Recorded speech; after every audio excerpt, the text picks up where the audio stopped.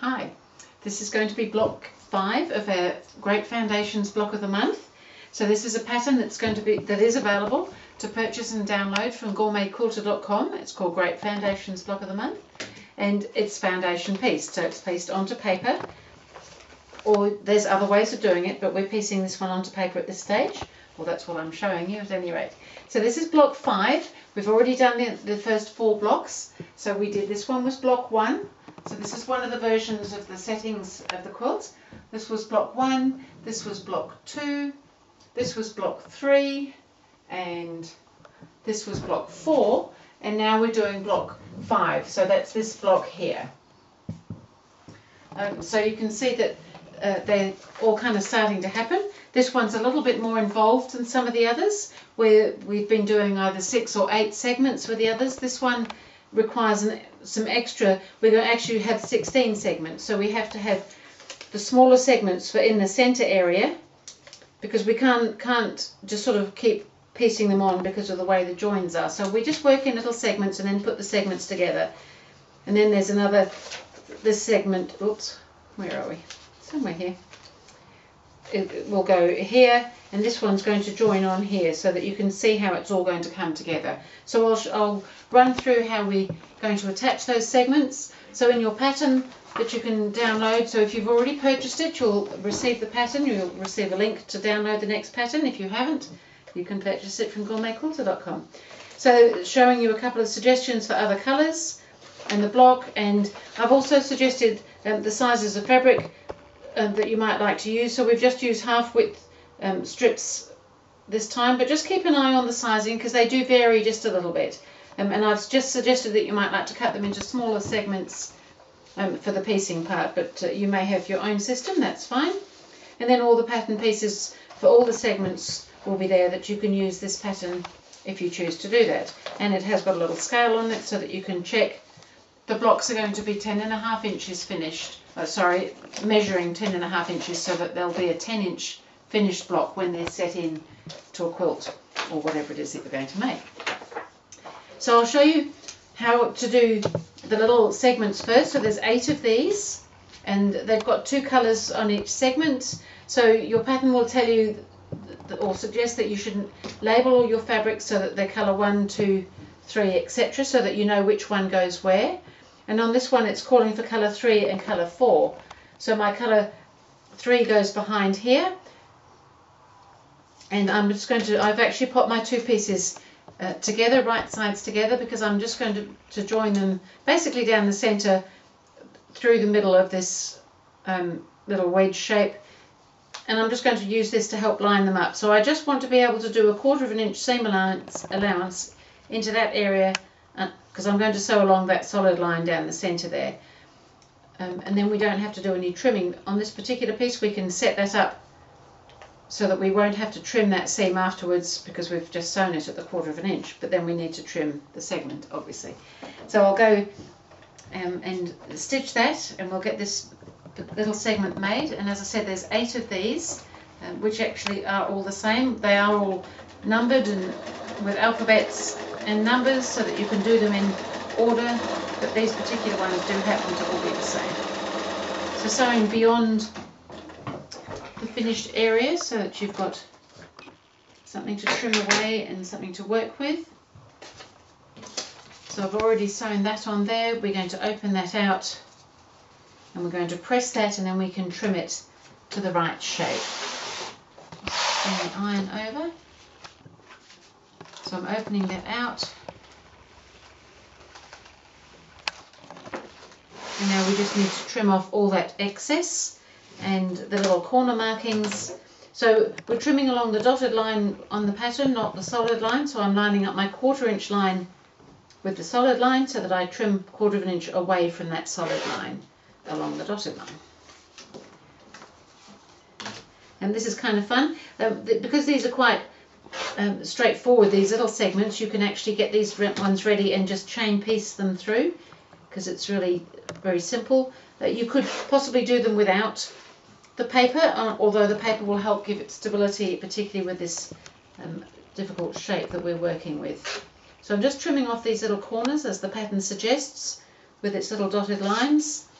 This just helps with some of the bulk and positioning at the corners. You don't have to do this, but it's probably not a bad idea to do that. And so there's our little segment already, so you can see that this is going to come in here on our quilt quite nicely. And so then the other segments, there's 4 going this way, and there's 4 the same sort of thing but in reverse, to go around on the block here. So this one actually is going to sit here like I said before, and this is going to join on here like that.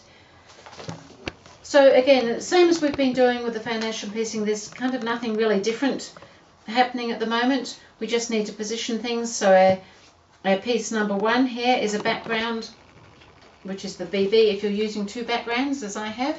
If you're only using 1, well, it's going to be the same fabric whichever way you do it.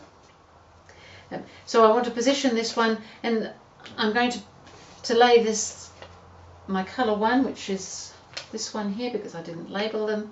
I'm going to lay this one behind my piece, ready, and I can line that up so that I get a nice seam allowance going on just past the sewing line that I'm going to be doing, and I'm going to be joining on piece number 2, and that's this, happens to be this dark red for me. You might be doing some very exciting colours with yours. And just remember that when you're sewing these pieces, that when you've sewn them, that's going to flip over, and you need to make sure it's covering the area that you're wanting covered with that fabric. So that's looking pretty good, and I'm just going to go to the sewing machine now, so starting right from the outside and extending beyond the block, and I'll just stitch along there. Now I did forget to mention we are using a smaller stitch length than we regularly use, and this helps perforate the paper more and also makes it stronger when we're going to tear away the paper. And then it's just continuing on in the same manner that we've been doing our foundation piecing, adding the next shape so we can trim, press and add the next shape, sewing along the lines each time. So that because we've managed to do that, we don't really need to trim that seam, but I would press that as I go. I find that pressing makes a huge difference to the end result, particularly on some of these fiddly shapes, because we're going to be coming into some fairly tight points in this block here where we're trying to make everything meet up in the center. So just take a little bit of care when you're doing that. So we're ready now to position the next piece. So that's the next color, and again just making sure that you've got enough fabric extending beyond the area. I'm not sure if you can see that, this is a bit darker, so that your seam allowance amount is there for the new piece that you're putting on, but we'll need to trim away this other one when we've stitched that on.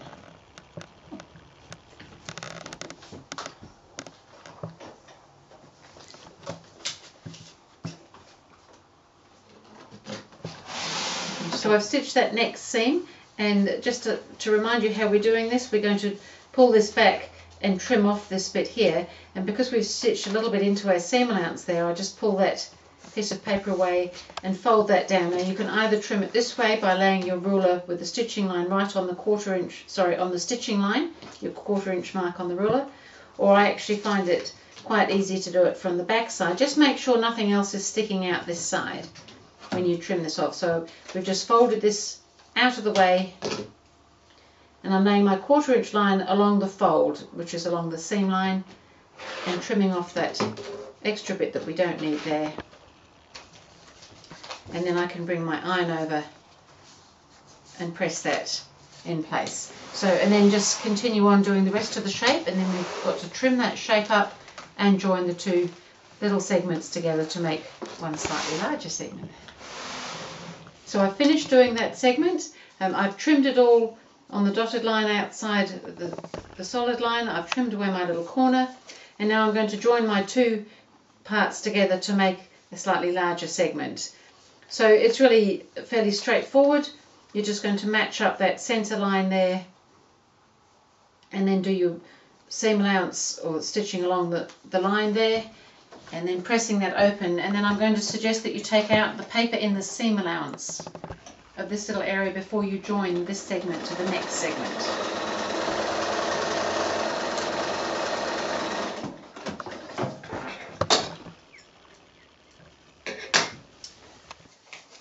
So that's come together nicely. Our points are matching nicely in the middle there. And then I'm just going to press this seam open.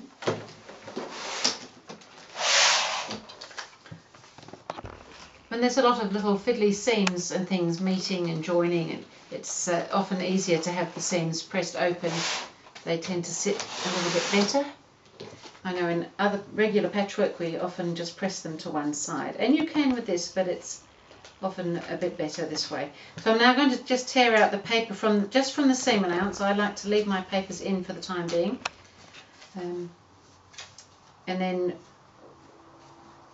I'll just show you the other little segments and how it all goes together into the block.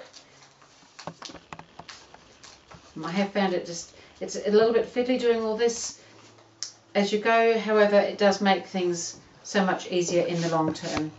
So I might just quickly repress that now that I've messed all that up.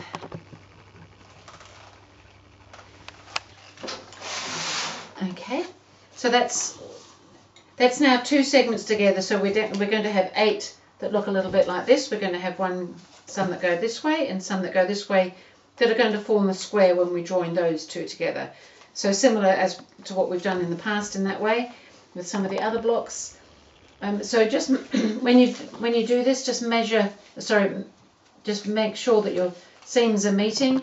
I recommend starting from the center to stitch out to the outside, because we're having a lot of seams meeting in the center. Make sure that they're sitting nicely just before you start sewing, and sew up there. I found it's easier to work from that end, having everything in the right place in the first place. So that's going to be the quarter, and then when you've got those joined together, they're going to look a little bit like that one. And then before you join these together, I would suggest that again you just take out the seam allowance, maybe just of this area near the point, and before you join up the 2 squares into the half of the block, because it just reduces some of the bulk as you're sewing it all together. And so then when you've done all that, you'll have one that looks like that. And the same thing, remove the seam allowance area of the paper before you join those together. Now when you join those together, this is a particularly bulky center, so just be careful. It may be a good idea, in fact, when you're joining it to start sewing from the center and come out and then turn it over and start and sew the other half when you've got them right sides together, just to keep your centers together. Because of the bulk, it may just want to move around a little bit, so that would be one way of keeping the points nice in the center. So that's going to be block 4, and I've done one in another colorway here. I have been doing some other colors. I haven't got others done at this stage, but I did manage to get this one done, and looking kind of fun in the brighter colors. I love the Japanese taupes, but it's nice to see things in other colors too. So that's block 5. Did I say block 5 before? Good. And we'll just keep going with our blocks, and it's a block of the month. The pattern's available to purchase and download on GourmetQuilter.com. It's called Great Foundations, and that was block 5. Thank you.